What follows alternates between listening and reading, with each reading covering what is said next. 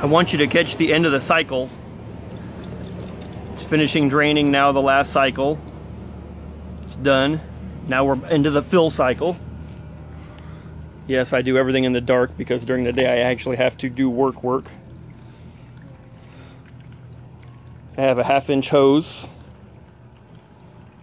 That ball valve right there is what's adjusting the pressure. I've got another ball valve down there that keeps enough pressure on the line to force water through that tube. That's all going to become a pressure regulator at some point because this is kind of not an exact science. And my OCD is not tolerating the behavior that I'm getting out of this.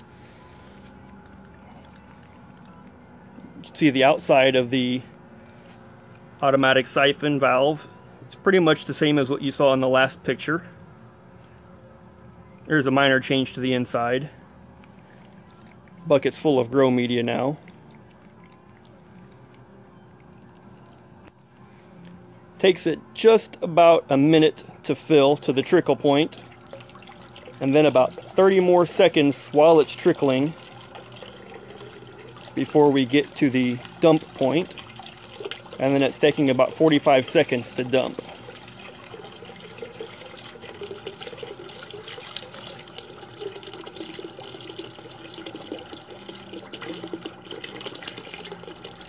There, now we're at full discharge.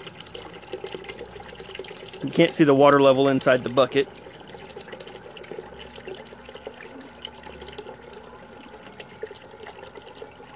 But it does drop fast.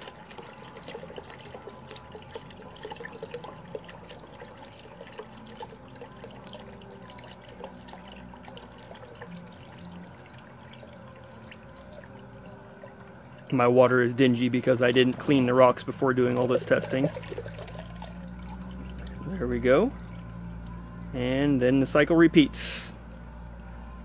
There you go.